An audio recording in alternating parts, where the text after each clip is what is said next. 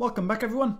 This is part 2 of my Grumbot tutorial. In the first part we built this exterior to him here, and now we're going to go inside and have a look at all the redstone. Before we start, if you're not already subscribed, then hit that subscribe button so you don't miss any future videos, and also come follow me on Twitter and join the Discord server where you can get updates about upcoming videos and make suggestions for any videos you'd like to see in the future.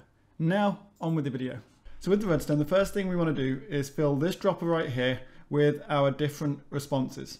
So we're going to use these anvils, or you can just place down a separate anvil to do this, whatever you want, to name our pieces of paper with whatever we want our responses to be. Now you don't need to worry about what order you put those in here, because a dropper, when it is powered, is going to select a random item from one of its slots to give you. So we'll stick a button on that so I can show you. If we press it once, we're going to get cannot predict now. If we press it again, don't count on it, press it again, that'll look good, and so on. It's just going to give us a random one each time, so we don't need to worry about any kind of fancy circuitry to be dealing with getting a random answer from it. Now that we've done that, we can actually start taking a look at some of the redstone inside this thing. So we're going to start with the redstone in the lower section in the body here, and then we're going to go and do the redstone inside the head. And the first thing we're going to do is want to do the circuits that are going to make all those nice computery sounds when we press the buttons. Now those 4 buttons are on the other side of these 2 black blocks here and these 2 ones just here. We're going to start by doing the redstone for the buttons on this one, which is prime Grumbot and bootload brain, and then we're going to go and do flood mayoral reservoir and insert question diamond. Okay, so for priming Grumbot, you want to place a bit of redstone on top of this black block right here. We're then going to take our solid blocks and you want to place them just like this. So you have a kind of V shape just next to that redstone like that. And we're going to place a repeater inside facing from this block into this block, and we want it to be set to a 2-tick delay. We're then going to come over to this side and we're going to place a note block next to that one and that one. And underneath those note blocks, we want to place an emerald block each. We now want to set these note blocks to the right pitch. Now obviously this is entirely up to your own preference what you want to do it, but for my one, what I'm going to do is this one near the wall, I'm going to right click on it twice, and this one here, I'm going to right click on it 3 times. And if we head around to the front and press the button, we should hear, when we press this prime Grumbot button, it's going to make that beep beep sound that we all know so well from Hermitcraft. For bootloading the brain, we're going to place our piece of redstone underneath this black block here, and then we're going to do a similar arrangement with our 2 solid blocks like this, with a repeater set to 2-tick delay going between them. On this side, we want to break out these 2 floor blocks and replace them with emerald blocks. On top of the emerald blocks, we place our note blocks, and then we're going to set these note blocks to the correct pitch, which for this one, I'm going to click on it 5 times, and this one is 6. For flooding the mayoral reservoir, you do exactly the same as you did over here with the 3 solid blocks and your repeater on 2-tick delay with your little dot of redstone on top there, but we're going to place our note blocks and our emerald blocks on the other side so they don't get interfered with by this. And now we are going to set this one, we're going to click it 8 times, 2, 3, 4, 5, 6, 7, 8, and this one 9 times. Let's double check everything works. So we can prime Grumbot, we can bootload the brain, and we can flood the mayoral reservoir. Now for the button for inserting the question diamond, things obviously get a little bit more complicated, because of course this one is not just making sounds, this is actually activating the whole machine. First thing we're going to do is we're going to dig down 2 of the floor blocks underneath this black block here that the button is on, and 2 next to it. And we're also going to dig out 2 down on these 3 blocks here next to this setup right here. We're going to jump into that hole and we're going to dig from these 2 7 more on both of these going that way. So 1, 2, 3, 4, 5, 6, 7. Once you've dug out all of that, we're going to come back in here and we're going to dig out 2 going this way underneath these. So 1, 2, and we're going to do this for 6 blocks. 2, 3, 4, 5, 6. These ones here, you can actually dig out the top ones as well, just to make access easier for yourself, but don't dig out any of these top ones because you might break some of the redstone up there. So we'll start by doing the redstone that goes under here before things start getting too crowded down here. So the first thing we want to do is place a repeater facing that way there, and we want to set it to a 2-tick delay. We're going to stick some redstone dust like that, and then some more coming down here with a repeater running into it like that. Now in this corner here, we're going to stick down a piece of redstone with a repeater and a full 4-tick delay. 2 more bits of redstone like that, and then we're going to take some comparators and go 1, 2, 3, 4 running that way, 4 running back like that, with a couple of bits of redstone dust on the end. Take your emerald blocks and place one here and one here, and place a note block on top of each of those. To set the pitch of these 2 note blocks you've just placed, you're going to click on this one 21 times and this one 22 times. Come back down into your hole. We're going to place a temporary block underneath that black block, and we want to have a observer facing up into it, and you can then break that. So actually breaking that temporary block has set this off so you can see what it does, which is when you press that button, this is going to have like a loop like that, which is going to play that beep beep beep beep beep beep sound for when the machine is thinking. You can then go ahead and cover all of this stuff up so that you can't see it. And now we'll do the rest of the circuitry for this button. Back inside the machine, we're going to place some redstone on top of that observer. Don't worry about it setting those off. And then we're going to place 2 solid blocks there with our repeater on a 2-tick delay between them.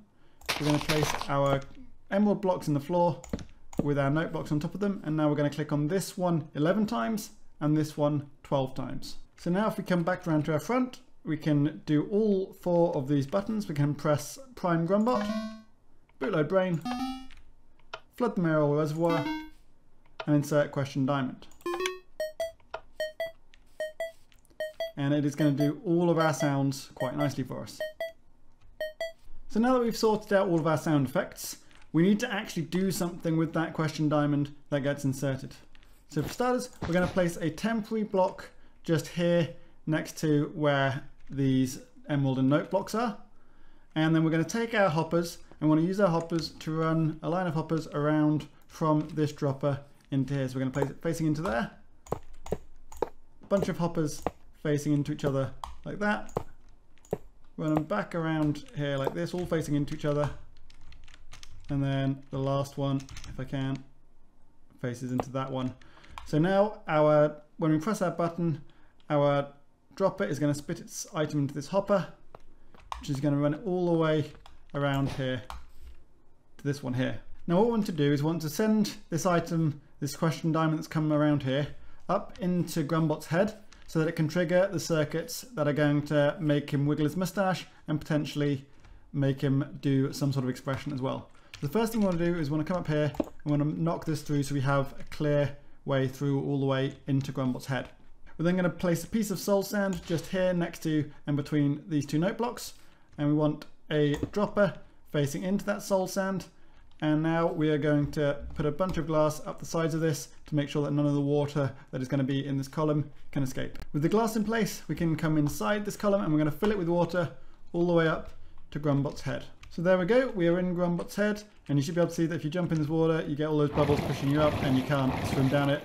That means you have placed all those water sources correctly, and it's all water sources up here so that that bubble stream is going to come all the way up. Of course, at the moment, there's nothing to tell this dropper to actually spit its item into the bubble stream.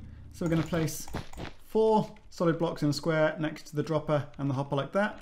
This one is going to be a solid block, and we're going to have a comparator running from the hopper into that solid block with a bit of redstone dust, and then a repeater set to a 3-tick delay going into the dropper. So what's going to happen is this comparator is going to detect the item coming into this hopper, and then by the time that signal reaches around to here to go into the dropper, that item has moved into the dropper, the signal hits it, and it spits its item, which shoots up the water there.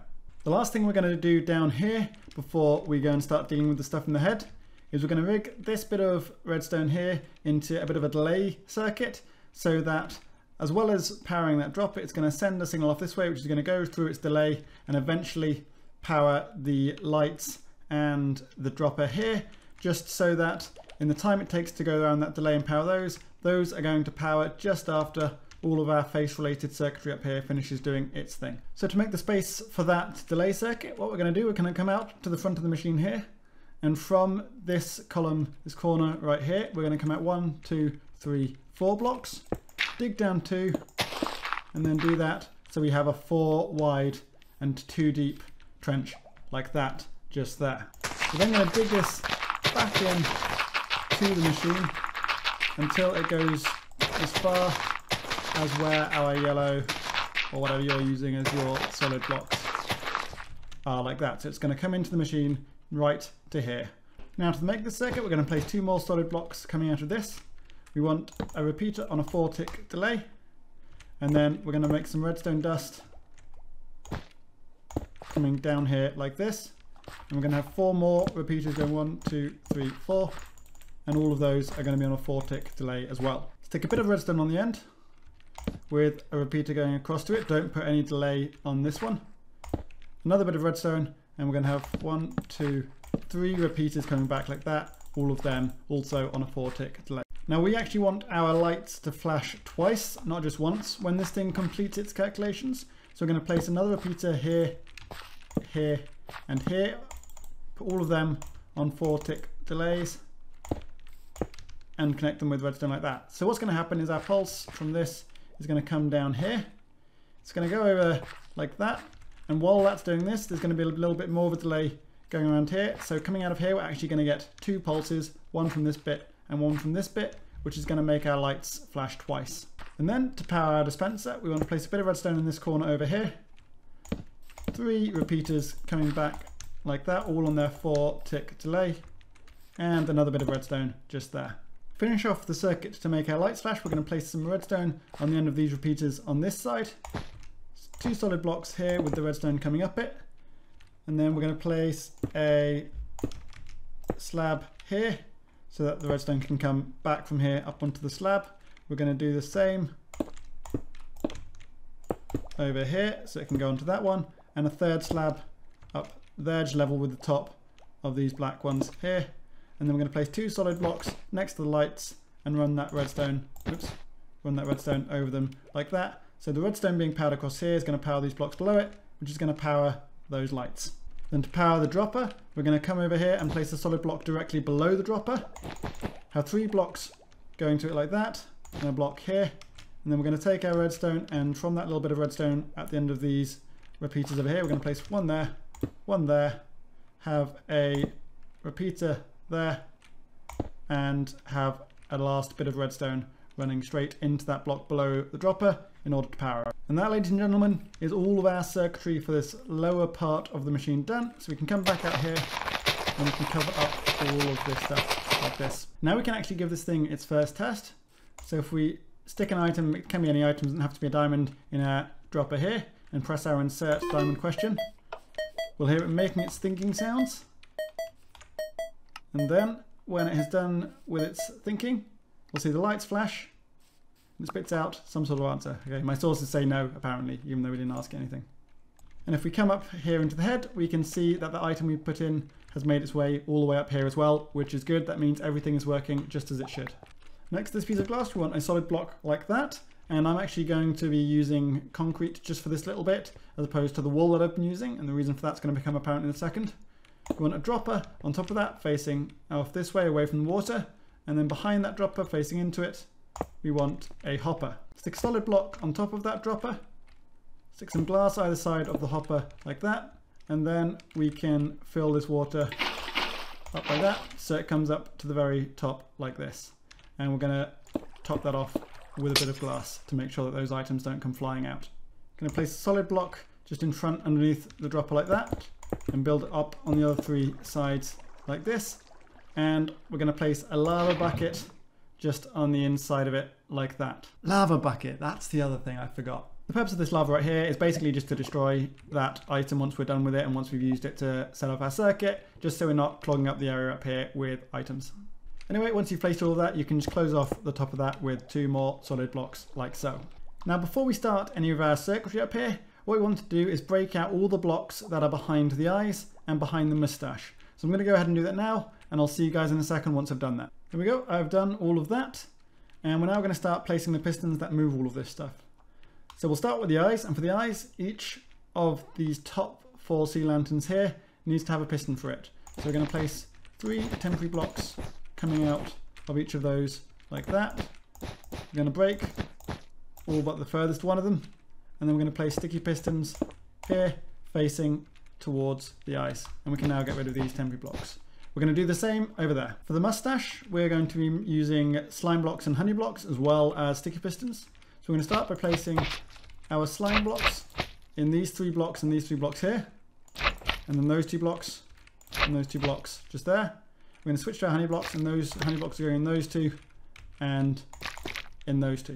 We're then going to place 2 temporary blocks coming out of the middle slime block there, out of this honey block here, and out of this slime block here, and do the same on the other side. Break these temporary blocks that are just directly next to the slime and honey blocks, and then we're going to carefully place pistons facing from these into the slime and honey blocks. With our pistons done like this, we now have our 2 blocks in the middle here and 2 blocks on each tip of the moustache. They do not have their own sticky block, so they're each going to need their own piston. So we're going to bring 2 temporary blocks out of each of them like this, and we're going to use those to place sticky pistons facing directly into those blocks, and I'll see you in a second once I've done that. With that done, you'll have a setup that looks like this, and we can now start to put in some of the circuitry that powers this thing. We're going to start by taking a comparator output from our dropper there. That's going to run straight into a solid block with some redstone on the top of it. Next, we're going to have a repeater running out of it there, and on the other side, and 1 block lower, another repeater running out of it like that. While we're here, we're going to place 2 more solid blocks here and run a line of redstone up along here to power our dropper here. Remember that when you have powered redstone dust, it powers the block it is sat on, and if there is a powered block next to a dropper, that is enough to get it to spit out an item. Now we're going to come to our pistons, and we're going to run solid blocks along the back of these pistons like so. And once we've done that, we're going to come out like this and run that into these pistons on the end like so. With all of those placed, we're going to run redstone dust all the way along the top of this here, and then we can connect into our bit of circuitry just down here. Now remember, we want this moustache to waggle twice when we power this. So before we run this into this, we're going to run it over here, and we're going to create a little circuit just here that is going to create 2 pulses rather than just the 1. So from this bit of redstone dust here, we want a repeater like that. We want a repeater going out here on a 4-tick delay. We want a bit of redstone dust here, and we want another repeater here on a 3-tick delay. We're going to have this repeater running into a solid block, and we're going to make this into a staircase coming up to there like that, and then we're going to run redstone dust all the way up like so. We can actually give this another test now at this point. So if we go in here and we throw an item in there and press our deposit, we should see in a second that that moustache is going to waggle. There it goes. Now for the eyes, what we're going to do is create a circuit that randomly selects between 3 options of either giving Grumbot angry eyes, sad eyes, or just a normal neutral expression that he has anyway whenever he is dealing with a question. To start with, we need to make sure that all of our pistons are powered, so they're actually stuck to the eye blocks. So we're going to bring 2 solid blocks out like this from the high ones, and 2 out like this from the lower ones. We're then going to run repeaters into those high ones, and redstone dust into the lower ones, and we're going to go do the same over here. Once we've done that, we're going to have solid blocks at the ends of those like this, and once we've done that, each of these solid blocks is going to get a redstone torch put on it like this, and that is going to power all of our pistons. For the angry eyes, we want to depower these 2 and these 2 pistons in the middle here. So to do that, we're going to run a line of solid blocks between these 2 blocks here and run redstone dust all the way along that. And what's going to happen is when this redstone dust in the middle is powered, it's going to depower this torch, and the same on the other side, which is going to give Grumbot angry eyes. We can actually test that by sticking a lever there and turning it on. And if we go around to the front of Grumbot here, there we go, Prepare to meet Mr. Angry Eye. For the sad eyes, we need to do the opposite, power the two on the outside. So we are going to run solid blocks around like so. And again, redstone dust all the way around here, so that when this is powered, that is going to depower those sad eyes, and we can test it in the same way. Oh, look at him with his wee sad eyes. It's just heartbreaking. To start off, the circuit that powers all of this stuff up here, we're going to come to the end of this bit just here. We're going to place solid blocks like that, and one here. And then we're going to staircase it up from this one. 1, 2, and 3. And we're going to run our redstone dust all the way up it like that. That bit of redstone dust on the top is running into a solid block, and we are going to have a dropper on top of that block facing along like that. Now you want that dropper you've just placed to be full of 3 items, and you can use any item. I'm just using paper here, but whatever items you use, you want each of those 3 items to have a different name. So I'm just going to use paper here, and I'm just thinking randomly off the top of my head, so you could call it something like subscribe or like the video, whatever you want. But just to keep things obvious as to what each one means, I'm going to call one of these pieces of paper angry. I'm going to call one of them sad, and I'm going to call one of them normal. So we can stick those 3 pieces of paper into our dropper in any order we want, and then we need to create a sorting system that's going to detect which one of these has been spat out. So to start our sorting system, we're going to come and place a temporary block just on top of our water pillar there. And we're going to have 2 more, one here and one here. And then on each of these temporary blocks, we're going to have 2 hoppers facing down. Now place a temporary block on top of each of those hoppers, and 1 more out here. Break the blocks on top of the hoppers, and then come over to this side and have hoppers facing into those temporary blocks like so. And then we can break those blocks. Now at this end, you want a hopper facing down into that hopper, and then all the way, the rest of the way along, you want hoppers facing sideways into it like so. From each of these 3 hoppers here below our sideways facing ones, we want 1, 2, 3 solid blocks coming out of it like that. And we want comparators facing out of those hoppers like so. From those 3 end blocks, place 2 blocks underneath and break the middle one. Do that for all 3 of them. And then on this middle one here, we want, and these ones, we want repeaters facing like that. And then behind the repeaters, we want solid blocks. We also want solid blocks on this side of the repeaters. And we want these solid blocks each to have a redstone torch in it like that. And once you've done that, you can throw down some redstone dust like this. And that is most of our sorting system done. We just need to put the items into these 3 hoppers. In this first hopper, the one closest to the dropper, we are going to place angry.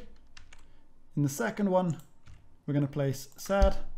And in the third one, we're going to place normal. In each of those 3 hoppers, we're then going to fill up the remaining spaces, each with 11 of any item. I'm just using dirt here. Now this one doesn't have to be named because it's only going to be the named bits of paper we're getting through here, so you can just use regular dirt, but make sure that it is exactly 44, 11 each in those remaining 4 spaces, and do it for each one of those 3 hoppers. What that means is that as soon as we get 1 more item into any one of those hoppers, which will be our item from this dropper here, whichever hopper it goes into, the signal strength is going to increase by 1, which is going to allow it to reach this end one here, which is going to do 2 things. It's going to allow us to take the signal out of this and send it off somewhere else, and it is also going to allow this torch to very briefly turn off to let that new item that came in drop through, and we can send it back up into our dropper. Now I've just gone ahead and filled in part of that back wall there with some dark grey concrete, just because it makes placing our blocks here a little bit easier. This is probably also a good time to mention that if you're doing this on survival, make sure you light up this area inside here and also down there, because you do not want any mobs spawning in here while you're trying to build. Anyway, for the outputs for our angry and our sad circuit, we want to put a slab here and a slab here with some redstone dust on them. We don't need to take any kind of output for the normal circuit because this doesn't need to power anything up here to do with the eyes. This basically just tells it to ignore the eyes. Now for our angry circuit, we're going to place a solid block there with a repeater on it. And then we want to place 1, 2, 3, 4 solid blocks and 4 more. With a couple of bits of redstone dust there. 2 comparators and 2 more comparators. And 2 dust there. We're going to place 2 more solid blocks here and here. We want a repeater on that one and some redstone dust on this one. And then we want to come underneath, bring it down and out, one like that. Go 1, 2, 3 this way. So it's like that. Bring it up here and then bring it around here so that we can run it up into this, and we're going to run redstone dust all the way along it like so. That does it for our angry circuit. We're going to do a similar thing for our sad circuit. We're going to have a solid block with a repeater like that. We're going to come up 1, have 2, 4 like that. We're going to have some redstone dust here and here with comparators coming around like this, and then from this end we're going to run a repeater going into this block here like that, and that is going to do our sad circuit. Now this is all very nearly done now. The last thing we need to do is have a way of, after the item has gone through here and been sorted and done its circuit, it needs to then come back and go back into the dropper ready for next time. Before we do that though, we're going to run a few quick tests to make sure that all of this is working properly, and to do that we're going to take out all but one of the items in here. We're going to go run a test to make sure it does angry. We're going to switch it for sad and then switch it for normal and check that that is all working properly. Okay, so if we put any old item in here and then press our diamond button, we should see the moustache go. We should see the eyes go angry. There goes the moustache, and there are the angry eyes. Wonderful, so that's working fine. And I've now tested the other two and they work fine as well. So we can crack on and start building the system to get the items back into this dropper here. Don't forget to come and take them out of here if you have tested this. So the first thing we're going to do is take 3 hoppers and have them 1, 2, 3 facing into the back of this dropper just there. Now just next to this end hopper here and going towards the back, we're going to place a piece of glass and bring glass around like this. And then from this piece of glass here, we're going to come down a further 1, 2, 3, 4, 5. Once you've done that, you can do these other 3 sides here, with the exception of these bottom 2 blocks just here, where we're going to be placing a hopper and a dropper very shortly. In fact, let's go ahead and do that right now. So you want a temporary block in there and another one here. You want a dropper facing down into that one. Get rid of those, and we can have a dropper facing into the pipe like so. And then at the bottom of this pipe, we want a piece of soul sand. There we go.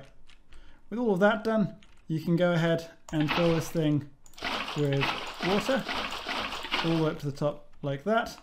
And then, like the other one, we're just going to close off. Oops, not like that. We're going to close off the top like that.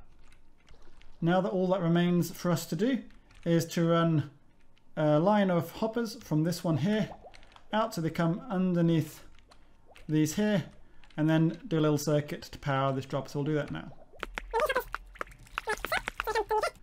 And then to power this dropper, we're just going to have a couple of blocks like that and like this. We want a comparator running into that solid block there. We want a bit of redstone dust there, and we want a repeater running back into the solid block here, and that's going to get that spitting item out whenever it gets one. And now I would say we can give this thing its first proper test. So we're going to use an actual diamond this time, and we'll give it an actual question. Say something just like, do you work? Stick that in there, and then we'll do this properly. We'll go prime Grumbot, bootload brain, flood the rail reservoir, and lastly insert that question diamond. He's going to have a think about it. Let's see what he comes out with. There goes the moustache. There go the lights. Seems neutral about that. Mumbo for mayor. Yeah, I would say that's a definitive yes. He is working. Let's double check up here. That presumably means that the normal piece of paper went around, and that is still in there. Good, that has worked. So yeah, that works perfectly. Grumbot, can you do the outro?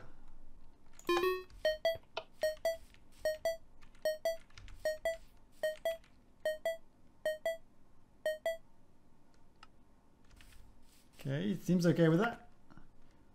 Don't count on it. Okay, well, fair enough, fair enough. Hang on, give me a second. I think I can...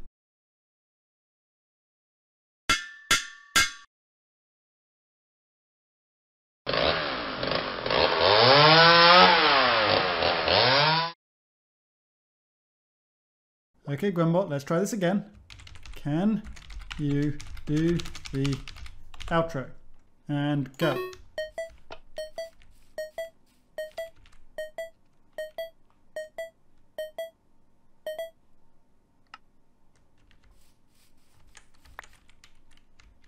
Comment, like, subscribe. Yes, yes you can. There you go. Comment, like, and subscribe. Couldn't have said it any better myself, Grumbot. Anyway, guys, that is it for this video. Seriously, do comment, like, and subscribe if you enjoyed the video, and I will see you all next time. Bye-bye.